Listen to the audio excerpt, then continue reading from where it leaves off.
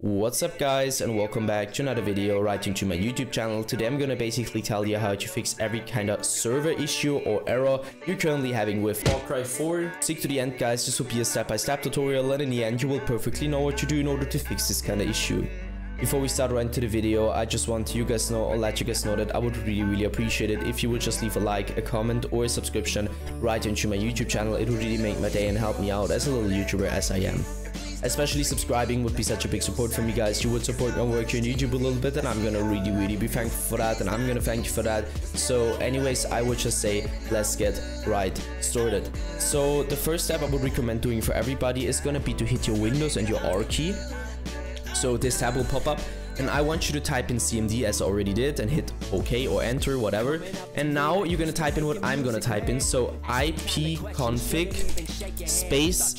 /flush DNS and hit enter. Once it is successfully flushed, as you can see, you should be able to end this task again. Navigate to the bottom left corner of your screen, click into the Windows symbol, click into settings, navigate right into network and internet, and go down to network troubleshooter. You're gonna use your Windows in order to find any kind of issue you could currently have. Afterwards, I want you to click into network and sharing center. Now I want you to navigate to the top right corner. On the blueprinted text where it either says internet or ethernet, it just depends on which one you're currently using, but it doesn't really matter. Just click on the blueprinted text. The ethernet or internet status will pop up. I want you to click into properties. You can only do that by being an administrator.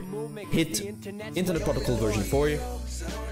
Enable use the following DNS server addresses, and now you need to Google them. So first of all, you just go to Google and Google your DNS server address for Google, so you prefer an alternate DNS server address, and just type it in, or 4 times 8 at the top, so 8888, and 2 times 4 and 2 times 8 at the bottom, so 4488, and hit OK and apply. This will probably fix your issue. Yeah guys, that's it for the video. I hope that I could actually help you out with this one. If it was like that, just leave a like, a comment or a subscription. I'm gonna really be thankful for that, and I'm gonna thank you for that. So anyways, I would just say have a nice day, see you at the next one, and bye.